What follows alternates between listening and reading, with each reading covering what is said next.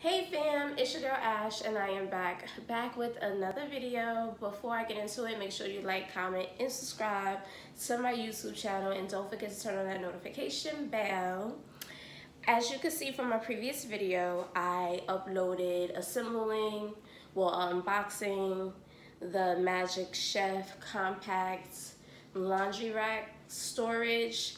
Your mini dryer can go up on top, and your portable washing machine can go underneath.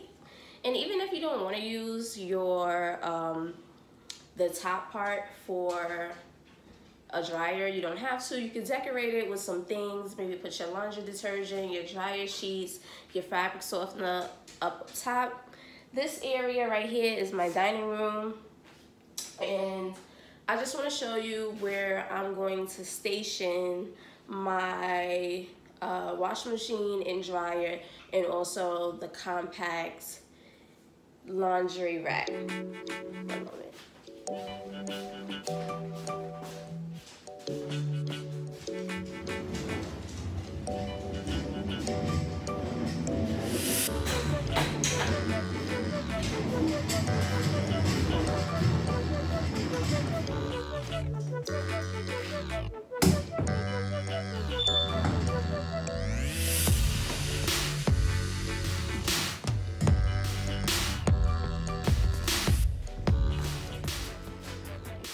Okay, this is the area of where I'm going to have my laundry appliances stationed. Let me see, one moment.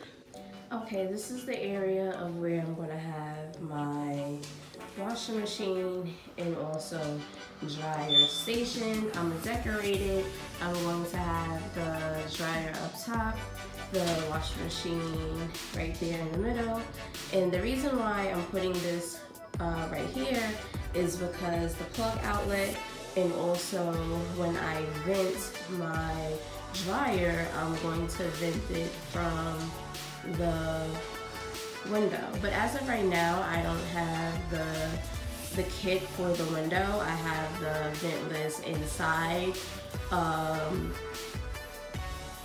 I would say, what is it, the dryless kit for inside indoors. I'm just going to use that for a little while, even though I really don't recommend for people to use it, because it's, you know, it's just not good to inhale lint particles, and also it makes your house moist,